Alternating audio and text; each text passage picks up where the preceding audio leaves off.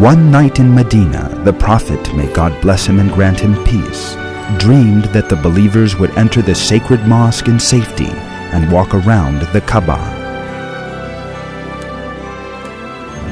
In Surat Al-Fath, God revealed to the Prophet that he would help and support him, that the dream was true, and that the believers would enter Makkah.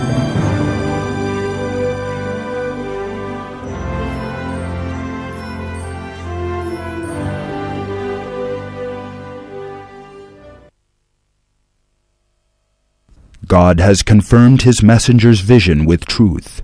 You will enter the Masjid al-Haram, sacred mosque, in safety, God willing, shaving your heads and cutting your hair without any fear. He knew what you did not know, and ordained in place of this an imminent victory. However, at the time when our Prophet imparted these glad tidings to the believers, the situation was not at all appropriate.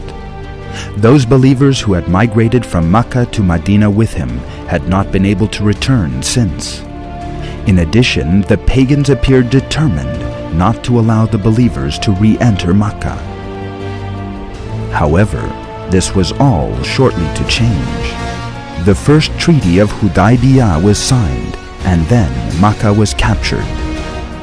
The believers entered the sacred mosque in complete safety, just as the verse had foretold. Thus God showed that the glad tidings he had imparted to the Prophet were true. Other verses that give the glad tidings of the capture of Makkah are as follows.